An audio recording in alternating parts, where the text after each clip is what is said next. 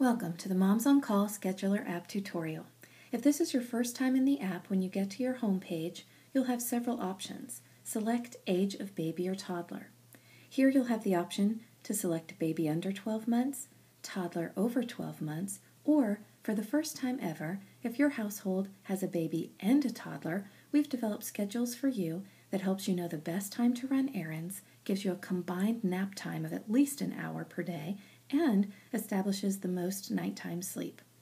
Today, let's just go and see a baby schedule. Once you've selected the baby, we'll get more options to narrow down the baby's age. Today, let's go to 4 to 8 weeks. Here in our 4 to 8 week schedule, you can see with the color coding, it's very easy to identify what times we're supposed to feed the baby, and we can open up these different windows to see more information about what should be happening at each time of day. We also have some basic tips and information about amounts and times that'll help you to navigate this specific schedule.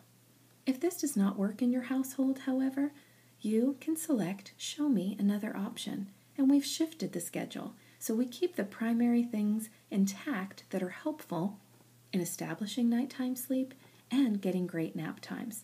But we've shifted it so that it'll be appropriate for more households.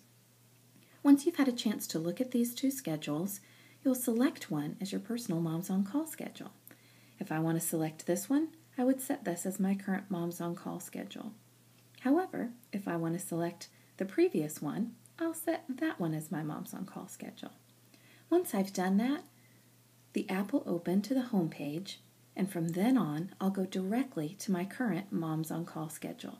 And you can see here's our 4 to 8 week schedule that we selected. Now, you may notice that the bottom of this schedule looks a bit different. Once we're here and we've selected our schedule, we've gone directly to our personal Moms on Call schedule, we have a few other really great options. Our favorite feature is our Crazy Day feature.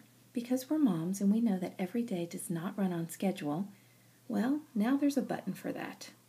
If we're having a crazy day, we'll get some information about how to salvage that day and how to maintain those long stretches of nighttime sleep. We can also go to the share schedule and we can print out a schedule. We can send it to any email address we choose, and it'll give us a printed schedule that includes all of this information with all of the windows open. That's great for caregivers or to put on the refrigerator.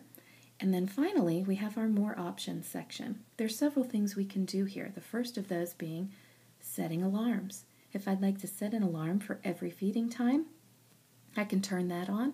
Or if I just want to set an alarm for those options in the schedule, those times of day that are crucial to maintaining our nighttime sleep, then I can choose option 2. All right, but I can just choose one or the other. So let's go for every feeding time, and you'll notice that when we go back to our schedule, what happens is these little alarms show up, and it'll alarm every time that it is time to feed the baby, except for the times between 9 p.m. and 6 a.m. Babies vary significantly in what time they wake up, and we give you instructions on exactly what to do for those middle of the night feedings. But the alarms won't go off at those times. All right, so we've got this schedule. We're going to go back to our More Options and see what other fun things we can do.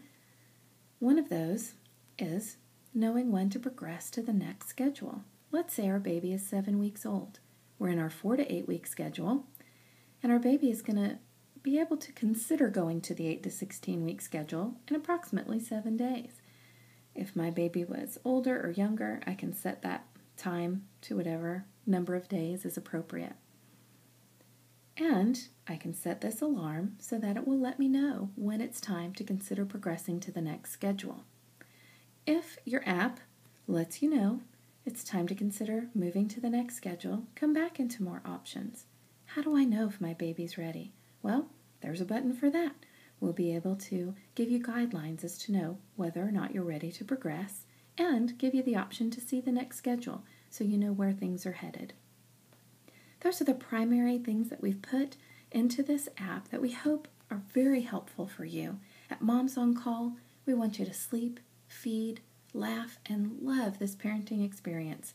We hope that maybe this will put a little bit more order in what can be a really chaotic time, and hope that you'll take a look at the other resources that we have for parents at momsoncall.com.